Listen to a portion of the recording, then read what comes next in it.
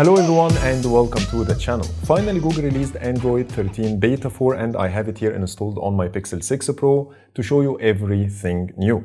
But before starting, let me remind you to subscribe to the channel and hit the bell icon to get notified about my upcoming videos. And now let's jump in. So let's start with the build number as usual, and here on the 6 Pro it's TPB4.220.624.005. Just to set your expectations, this build does not include tons of new features, and that's why I took longer than expected trying to find out any new change to make the video more interesting. And I assure you, the changes I'm gonna show you now, you won't find in any other video, so let's find out what's new. The first change I have is related to the Bluetooth quick settings style. Now when you connect any device, you will be able to see the device type. So as an example, here I connected my LG Bluetooth speaker and it says here the word audio. But if we're gonna compare this to Android 13 Beta 3, the previous one, I connected the same Bluetooth speaker, but all I get here is the on and off status instead of getting the device type like Android 13 Beta 4. The second change is under settings, then battery usage, and when you scroll all the way down to system usage and then expand, you will see now the GPU battery usage, and this is something new to Android 13 Beta 4. I'm not sure how this item gets calculated, so hopefully Google will provide us with more information in the future. And I also noticed the mobile network usage is getting lower after using Beta 4. On Beta 3, I was getting between 12 to 15%, but after half a day on Beta 4, now I'm getting 9, and I think it will get even lower. Also keep in mind that this improvement is only specific to the Pixel 6 models, because older models are getting between 2 to 1% mobile network usage already, but I think only the Pixel 6 models are impacted, and finally Google started to address the problem. There is one more change under settings and then notifications and then wireless emergency alerts. You will see some differences here. So I'm going to compare it with Android 13 Beta 3 on the right.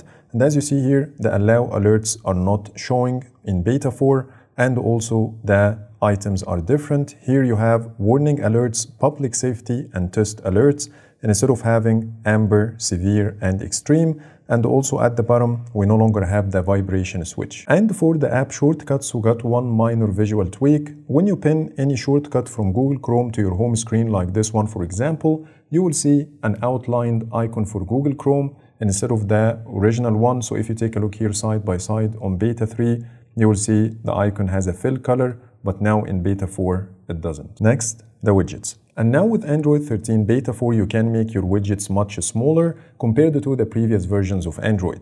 And this is something I talked about in Beta 2, but Google removed this feature in Beta 3, and now it's back again with Beta 4. So I have some examples for you. The YouTube Music widget, as you see, it's much smaller compared to the smallest size on Beta 3, and the same for Keep Notes and the Battery widget.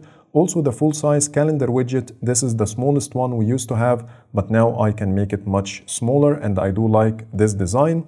I can make it even smaller, but as you see, it will look weird, so this is the best one you can get. Next, the predictive back gesture.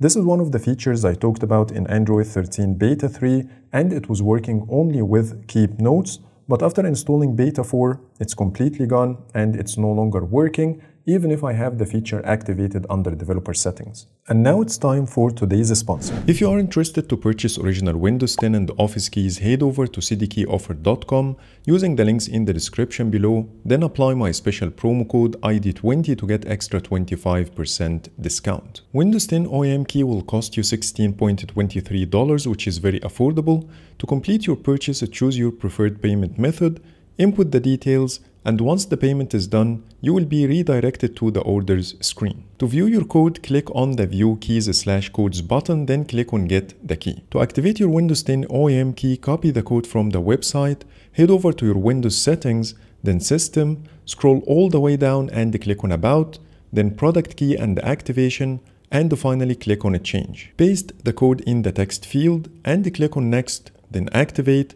and now your original Windows key got activated.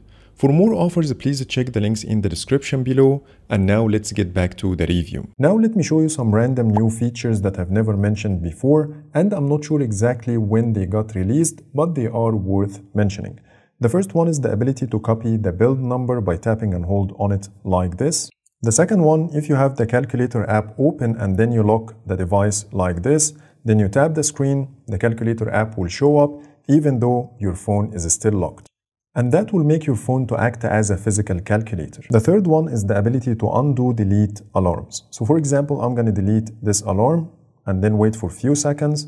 I will get this notification to undo my action. And lastly, Google Assistant on Android 13 is always using dark theme regardless of your system settings. So here on the 6 Pro, I don't have the dark theme activated and I'm still getting a dark theme for Google Assistant. I tried to restart the phone. I also tried to toggle the feature on or off, but with no joy. And the same thing applies to my Pixel 4a and the Pixel 5, and all devices are running Android 13. So please let me know in the comments if you are impacted by the same thing. Now let me walk you through the bug fixes in Android 13 Beta 4, and the first one is related to the Bluetooth connectivity. This one is targeted to all devices, so if you are facing any Bluetooth connectivity issues on Android 13, this one should be fixed with Beta 4. There is also a fix for the Google camera crashes on the Pixel 6 and 6 Pro models. Another fix for the system update page. Previously, it was showing the wrong Android version, which is Android 12, but after Beta 4, it should show you the correct version, which is Android 13. And the last one is fixed for an issue on the Pixel 6 and 6 Pro devices when it comes to the Now Playing feature. Previously, it got stuck on the downloading song database, but now this issue should be fixed. Now let's talk about the general performance of Beta 4. I've been using the device throughout the day and I didn't face any lag in the animation or any bug that didn't allow me to use the device. I didn't even need to restart the device, and the fingerprint works pretty well. And if we're going to compare the animations to Beta 3, they are much more refined and more solid now on Beta 4. So if you are willing to install it on your daily driver, that's okay. I don't think you will face any issues. But keep in mind, I'm only talking now about the Pixel 6 Pro. I didn't install this build on older models, so expect to get a different experience if you have another device. And when it comes to the Geekbench scores, they are within the average. I'm getting here between 27 to 2800 for the multi-core score. But right after installing the build, I was getting low numbers, as you see here, 2487. But previously on Beta 3, I was getting the same average. Even if we're going to get back to the stable version, I was getting the same average between 27 and 2800. So there is nothing abnormal here. And for the battery performance, I didn't have enough time to test it for a few days, but I'm going to talk about today. I took my phone off the charger maybe around 7 or 8 a.m. as shown here. And I've been using the phone, as you see, for 11 hours or maybe slightly longer, and I still have 19% in the battery. My usage was mainly WhatsApping and other stuff like the camera for 16 minutes and so on and so forth. And that's pretty much it. So I think the camera performance is within average as well. So that's pretty much it for today. Those are all the new changes I wanted to show you in Android 13 Beta 4. In case I missed anything, please let me know in the comments below to include in my future videos. But for now, thank you so much for watching and see you in the next video.